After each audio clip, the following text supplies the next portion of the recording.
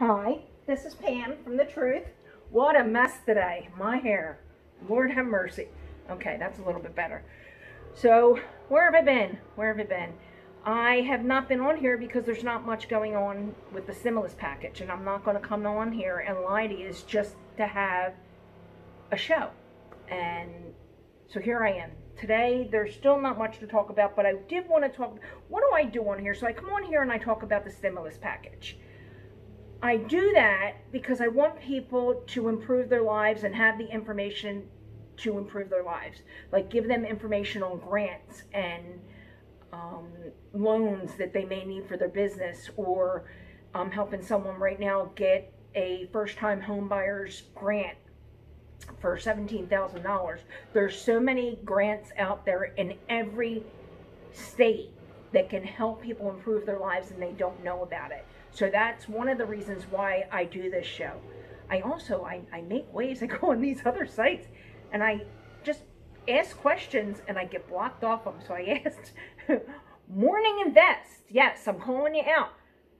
He was doing a segment, and in that he was talking about being poor and not having money and knowing what it's like. And all I said is, have you ever been in a predicament or a life situation where you made $15,000 a year and thought that was good and thought you won the lottery? Because I've been there. I don't think he has. So I don't know how he can speak from a place of destitute if he's never been there. I don't think a lot of people can. But I was just asking a question, so he blocked me. But I don't think he knew it was me. He'll find out sooner or later, I think. But anyway, so I come on here to talk to people from the heart, from where I've been. You know, I've been poor. I've been in a position where I made millions, to be honest, and lost millions. So I've been all over the spectrum on that, you know, from not having a paycheck at all at times. And then from being rich and loving it. But I will say this, and something my mom was always proud about, I never changed who I was. I never got conceited. I never acted like I was better.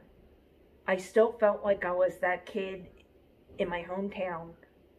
The inside of me never changed. And I just always wanted to be there for people and help people. That never changes. So today I would like to share something with you that I was going through the videos to see what people are putting out there about the stimulus, and of course about RVs, because we're in the process of purchasing our RV, and I didn't realize it would be this hard. But I was watching a video about manifesting your own life, and it made me think of racism. This is where my mind goes. So it made me think of racism and how people can be so put down that they believe the lies, but you don't.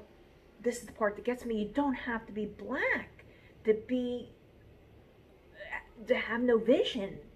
You know, I mean, just people that have been through the ringer, just people that have been poor, people that have had difficulties in their life, just one after another. They can get you to a point where you feel like that, where things are never going to get better. But if you envision, like that's where my mom, she created a monster with me, because she really made me believe that I could do anything I want, anything. And sometimes I get all them problems pushing down on me, and it's like I start hearing her and I just push away.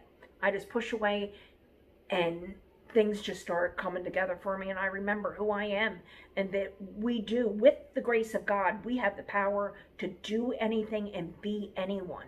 We could, you know, you want to be a movie star, you want to be a rock singer, if you have the talent, you can do it.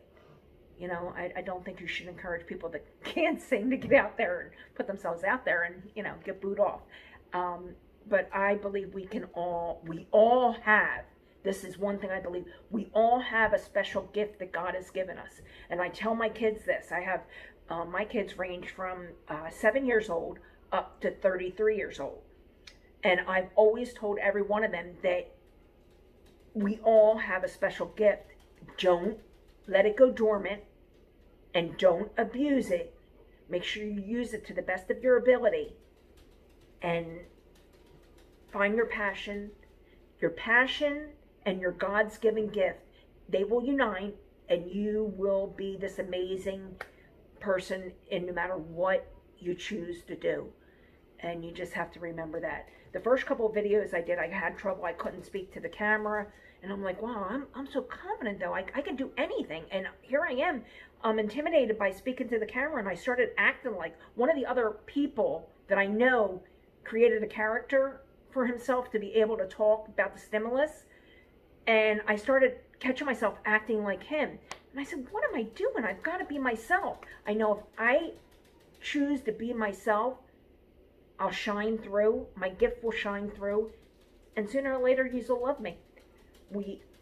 That's what it is. We're all put here to really care about each other and love each other, help each other, give each other information, and we will bloom into something gorgeous.